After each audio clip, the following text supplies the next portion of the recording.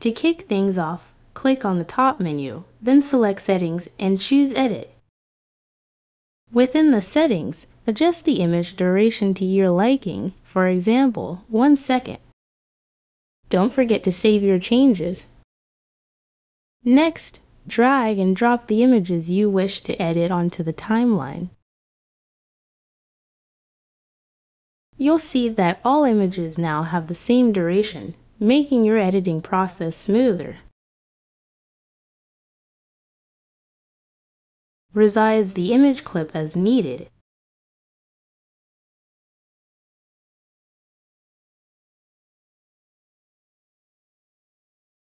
Now, let's create a duplicate for the second clip. Right-click on it and select Copy Paste, then move the duplicate to the upper layer. Click on the duplicate and head to the video settings to remove BG. Opt for Custom Removal and use the Smart Brush to outline the car.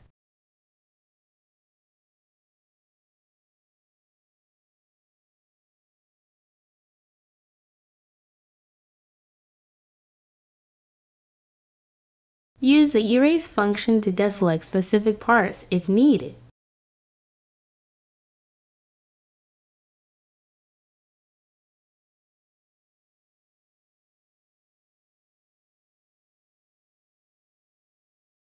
Click on Apply to remove the car background. To enhance the effect, create a compound clip by right-clicking. Go to the Speed tab, adjust the speed duration to 0.3 seconds.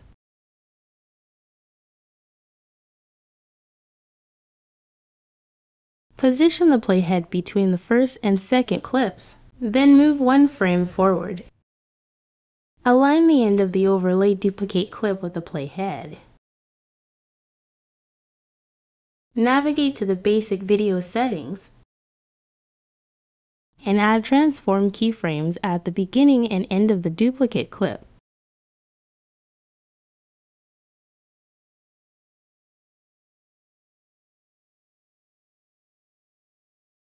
Go back to the starting keyframe and drag the car completely out of the preview screen.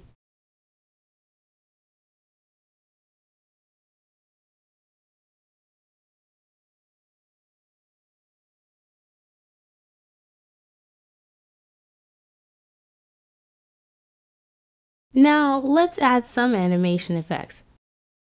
Head to the Animation tab and select Zoom 2 for the overlay clip.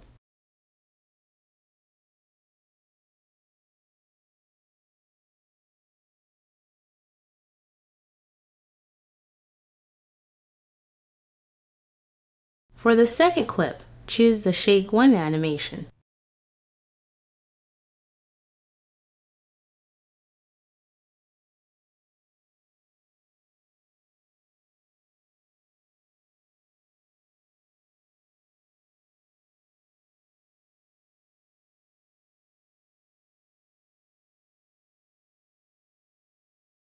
Repeat these steps for the remaining clips to create a dynamic sequence.